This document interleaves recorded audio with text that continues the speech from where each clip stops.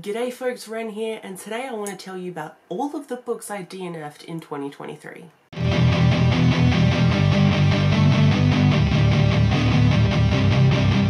I am very much someone who is like a big advocate for DNFing books. I didn't really realise how much I DNF'd until I made this list, because it's a lot. Let's go through all of the books I DNF'd in 2023.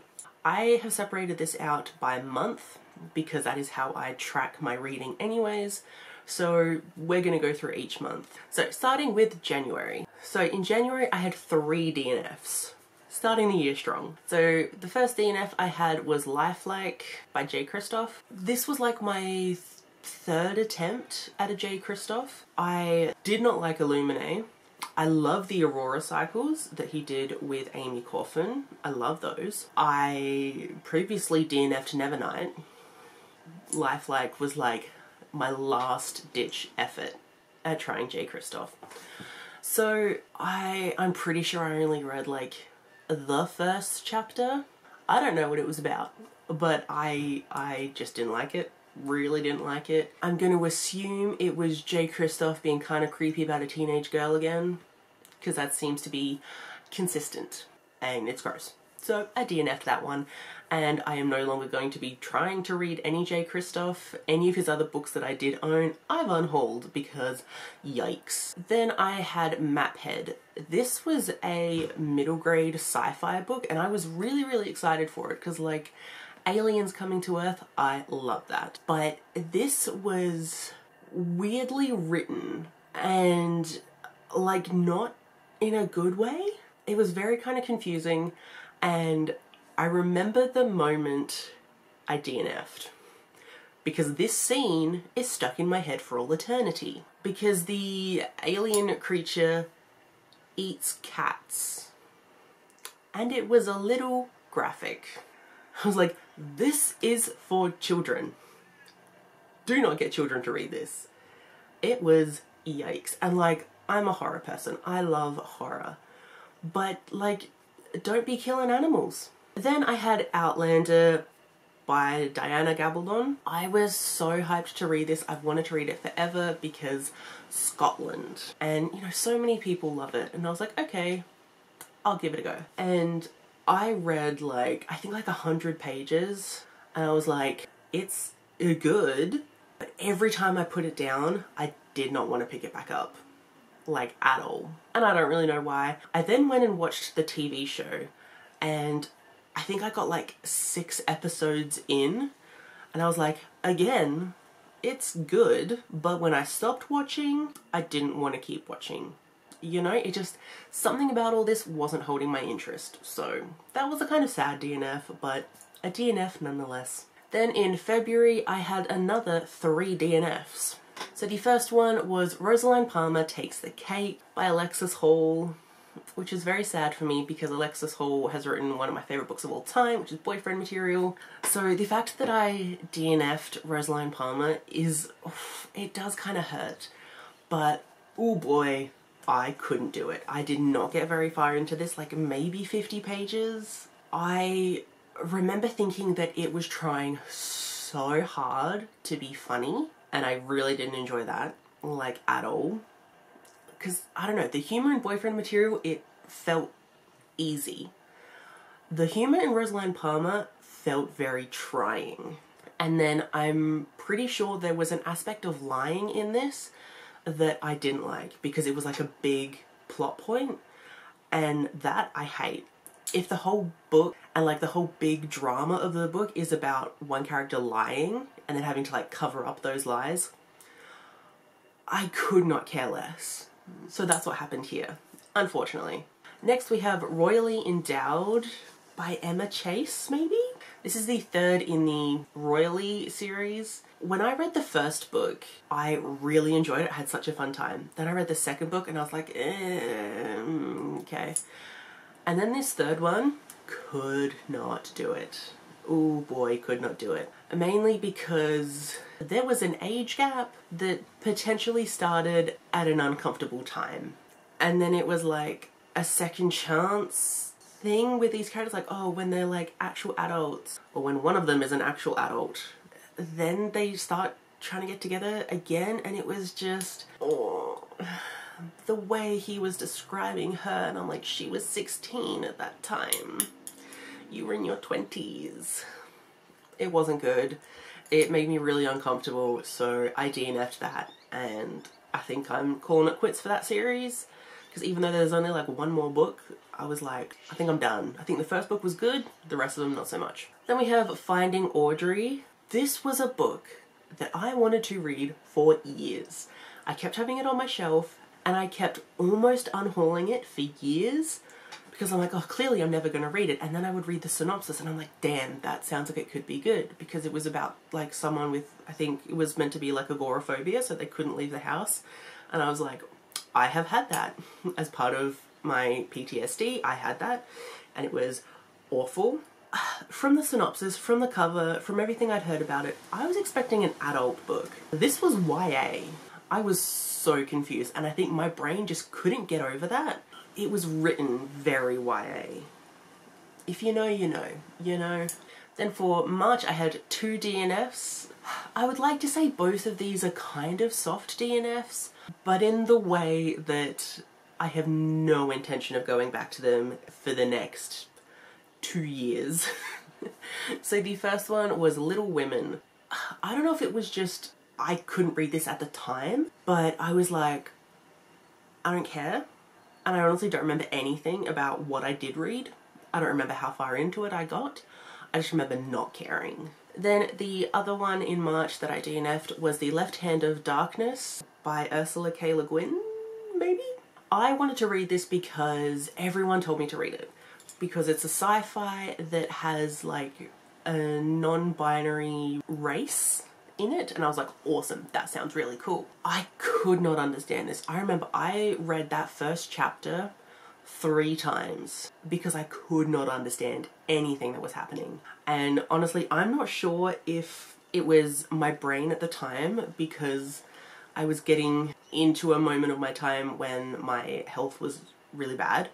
So looking back on it, maybe it was the way my brain was acting at that time that led to me not being able to understand it. So I do kind of want to try it again, just to see if it was my health that made me not be able to do this. Otherwise, I'm just not intelligent enough to understand it, and that's fine. Which we'll talk about now, because we're getting into April books. So, in April of 2023, I had some hemiplegic migraines.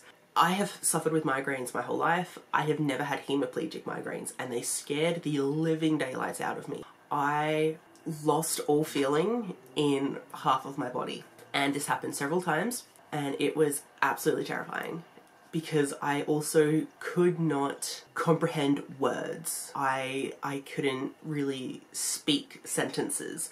I would read one sentence and have to read it 50 times and still not understand what that sentence meant. Even if the sentence was the most simple thing in the world, it was absolutely terrifying. One of the things I do when I have a migraine is I close all my curtains, I make everything dark, I have some medication, I lie down and I put on a audiobook because I need something to distract my brain from all of the pain that it's feeling. So I listen to audiobooks, and that's what I tried to do in April, but that didn't work because I couldn't understand what the audiobook was saying. Like, I slowed it all the way down to normal speed, which I usually listen at 2 times speed. I was listening to this at normal speed and I could not understand it. I have a lot of trauma from that. And so there were some books that I was reading during this time that I had to DNF purely because I couldn't understand it. The first one I had to DNF in April because of this was Small Spaces by Catherine Arden. This is one I have wanted to read for years because it's a middle grade horror, and it's a very beloved middle grade horror. I was so excited for it, and I got 25% of the way through and I had not understood a single word, and I had to go back several times. I kept like going back, really trying to focus on what the words were saying, and I couldn't do it. So that was the book where I started to freak out because I was like, oh my god, I can't understand words. It was very scary for me, so I had to DNF, and I have not been able to go back to that book since, even though I do want to because I know how beloved it is and I still want to give it a go. but I still have a bit of trauma around that. The next one I DNF'd during this time was Such Small Flowers. Honestly, I don't remember anything about this, except for the fact that I think it was just too YA for me, in that kind of annoying YA. Like, this was a very rough time for me. I think when I started to listen to this, I was kind of coming out of my hemiplegic migraine, like, cluster, but I still wasn't 100%. It took a long time for my brain to really kind of get back online and process things as it normally would. So I think I was still in the stage of, I don't understand words properly, but it was still, like, this is still not a book I want to revisit. I think this was very much a combination of me and the book. We just didn't get along. Then the last one in April that I DNF'd was Helena. This is a really short, kind of horror gothic book. I'm not really sure what to kind of call it. I was reading this physically, and I was reading it very, very slowly. I think I got like halfway, and then I'm like, I don't care. I remember there was like some vague intrigue, but like I still wasn't understanding what was happening. I think it was a combination of me coming out of the hemiplegic migraine and the book just not working for me, because yes, I wasn't understanding what was happening, but I think only part of that was because of the hemiplegic migraine, and some of it was just the way the book was written. Then in May, I only had one DNF, which was very surprising actually, and that was Beauty Queens by Libba Bray. And like, I got a good chunk of the way through this. I think I was getting to like the 60% mark. I knew going into this that it was a wild time, and it was like a full-on like satire. This book was making fun of absolutely everything, and some of it was like, huh, funny. Some of it was like, okay, you're trying really hard to do something here. Like, Libba Bray was making some good commentary on some things, but it was drowned out by all of like the humor. And I put humor in quotation marks because it was trying a bit too hard. In June, I had 2 DNFs, and one of them I can't even tell you which book it was because I didn't write it down properly. All I wrote was Ari and Dante. So that could have been Ari and Dante 1 or Ari and Dante 2. I'm not sure, but I DNF'd. I have already read Ari and Dante by Benjamin Alire Sands, and I read it years ago, and I was like, ooh, I really like this. Over the years, I don't think I like it as much as I did, and I know I wanted to reread it so that I could read the sequel. So I don't know if I tried to reread it in June or if I just went straight to the sequel, but either way, I DNF'd. And I think it is just because of the time period that this was set, and that particular kind of homophobia that comes with that time period. And like, I never fell in love with our 2 main characters, so I think I was just trying to read it for the sake of it's a kind of beloved queer YA duology. The next one was Black Leopard Red Wolf something. The cover, absolutely stunning. And I did want to love this. I did not get very far because I was unaware of the trigger warnings, and I don't know if there were actually trigger warnings mentioned, but I should have tried really hard to figure those out before I started reading it, because it is full, and I mean full. In 20 pages, nearly every page was about sexual assault, and it was graphic and constant and so normalized in that culture. And I know it is a thing in certain cultures. Really shouldn't be. Even people in that culture know it shouldn't be, but it still is. And it's just, even like thinking about it now is not good. It was really intense. Then in July, I had another 3 DNFs. So the first one was To Sleep in a Sea of Stars by Christopher Paolini. I was really excited for this, and I did really want to read it because it was a book that Brittany chose for me to read from Brittany Loves Reading. I remember, I didn't get very far, maybe 50 pages, and all it was about was this woman's grief that like her fiance had died or something during a like space exploration thing. Like, that's all she cared about, and I was like, I don't care. Tell me about this like invasion that's happening. Tell me about this world that you were researching. I don't care about your dead boyfriend. Then I have No Exit by Taylor Adams. I think I had 100 pages left. And I was saying to people, I was like, do I keep reading? Do I just stop? And a lot of people were like, if you're not enjoying it, just stop. So eventually I did. And then they were like, you know, if you're interested, just look up spoilers to see how it ended. So I did, and I was like, yeah, I didn't care at all. Like, how that ended, sure, whatever. I was not having a good time reading No Exit at all. So the thing that really got to me with No Exit was that it was so predictable. And I'm so confused because a lot of my favourite booktubers that read thrillers, they really love this book.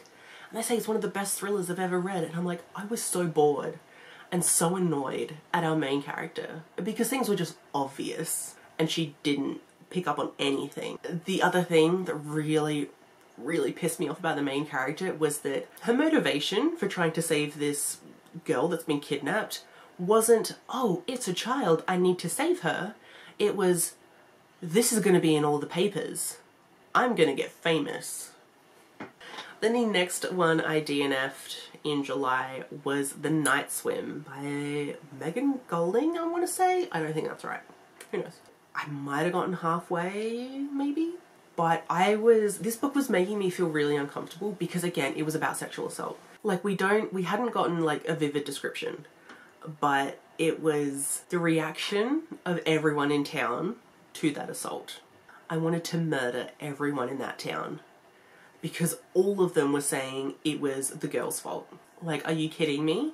It was making me so violently uncomfortable that I was constantly asking people, I'm like, should I keep going with this? And people were like, you know, if you're not having a good time, again, DNF it and look up spoilers later.